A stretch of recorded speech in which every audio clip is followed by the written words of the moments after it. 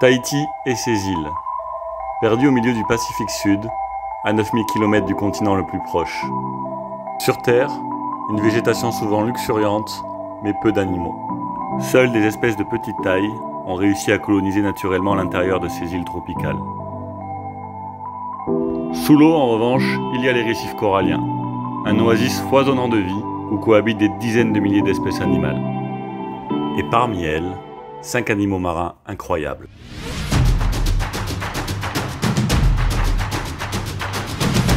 Salut et bienvenue dans cette nouvelle vidéo. Aujourd'hui, je te montre 5 animaux incroyables qui vivent à Tahiti et en Polynésie. Et on commence avec le numéro 1.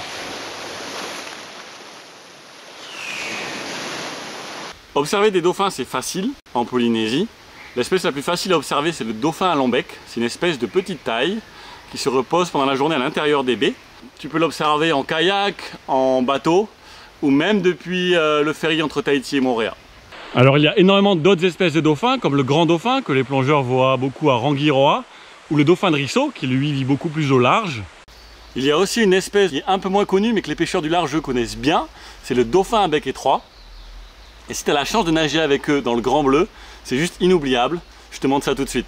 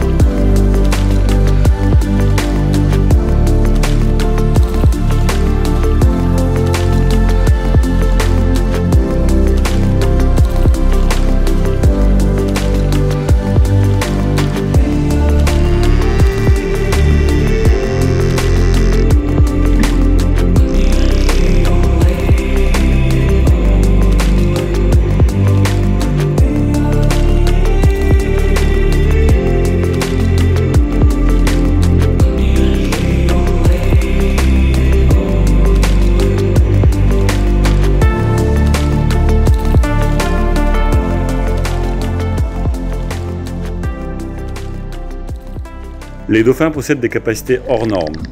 L'écholocation, qui fonctionne comme un sonar et qui leur permet d'analyser leur environnement en émettant des bruits. Mais aussi la faculté d'éteindre la moitié de son cerveau pour se reposer, pendant que l'autre moitié reste active et permet aux dauphins de continuer à nager et à respirer.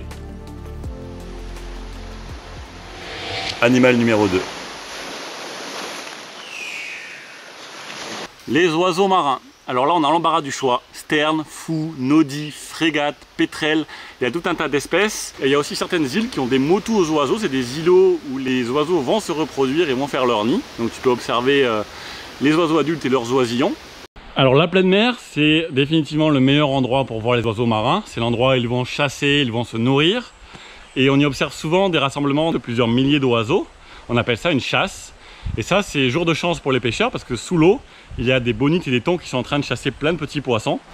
Je t'emmène maintenant voir ce qui se passe au cœur de cette chasse. C'est parti!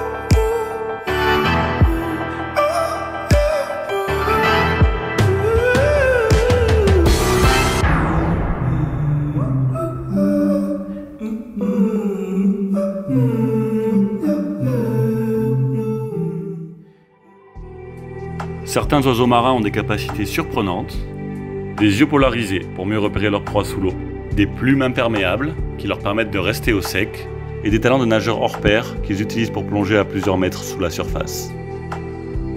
Animal numéro 3.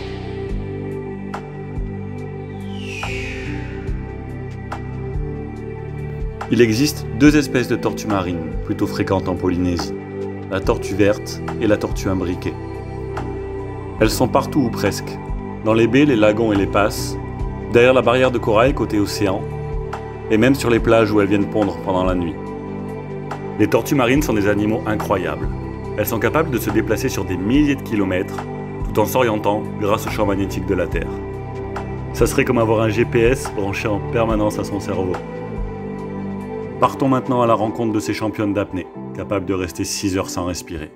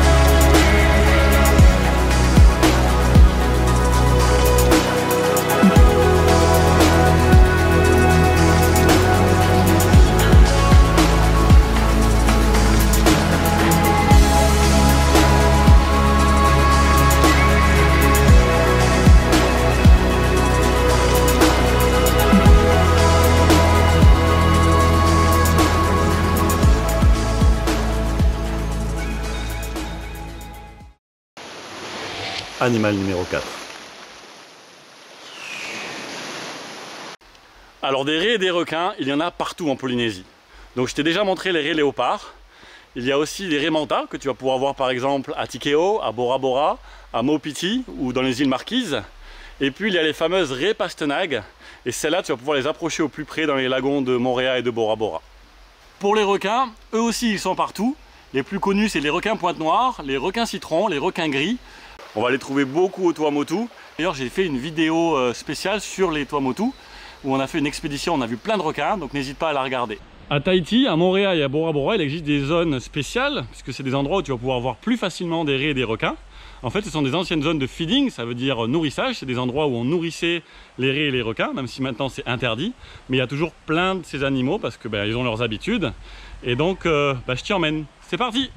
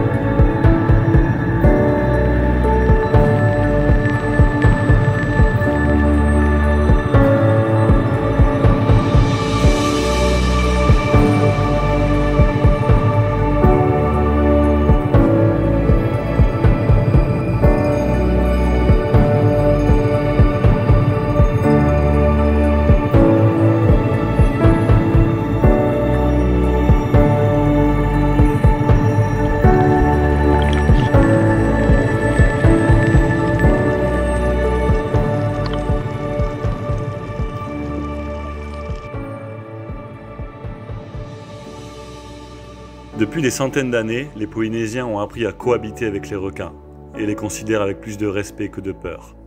Ces créatures, plus anciennes que les dinosaures eux-mêmes, sont fascinantes. En plus des 5 sens que nous connaissons, les requins possèdent un sens capable de détecter les champs électriques émis par les êtres vivants et un sens capable de détecter les vibrations dans l'eau, par exemple lorsqu'un poisson s'enfuit.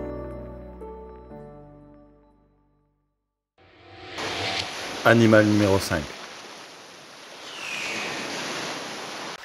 Impossible de terminer cette vidéo sans te parler de la baleine à bosse, un animal qui peut faire plus de 30 tonnes. Et la Polynésie, c'est un des rares endroits au monde où on peut nager avec elle. Ça se passe en saison, de juillet à novembre.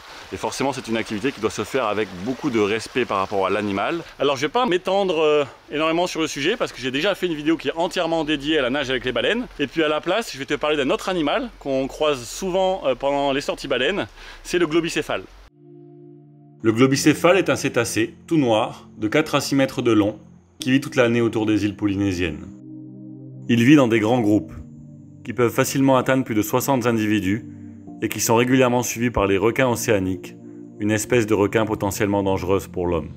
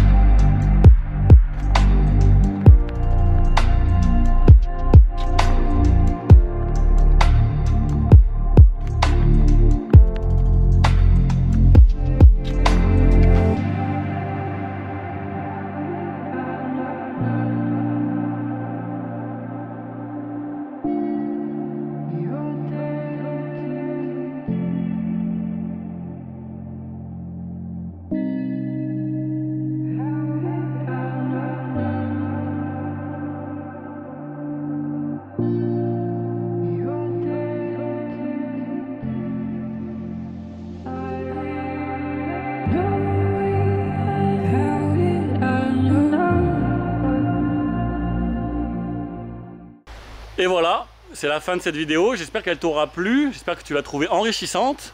Je te dis à bientôt pour de nouvelles rencontres animales. Et surtout, n'oublie pas, passe du temps dans la nature.